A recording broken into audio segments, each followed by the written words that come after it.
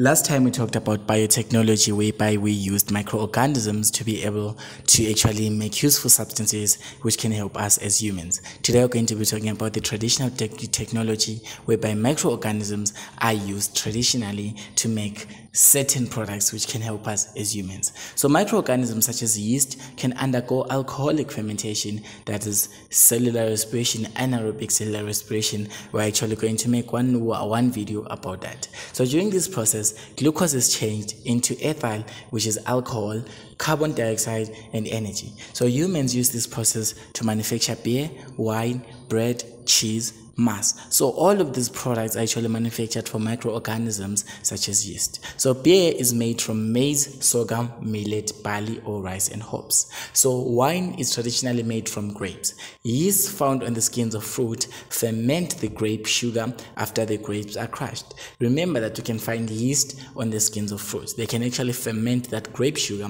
after those grapes are crushed, and they can actually make wine.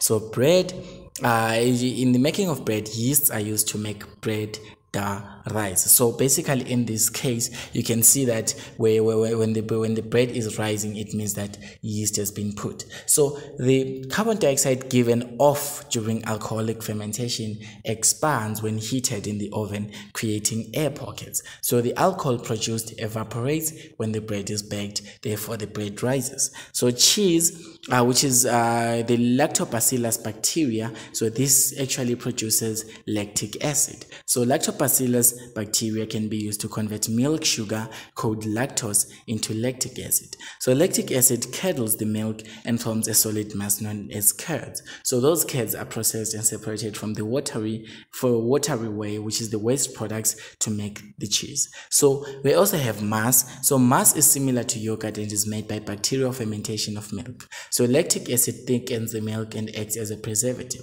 So remember, we can actually find mass in the store. So that amasi is actually made from lactic acid bacteria. So this is the basic use of traditional technology for microorganisms.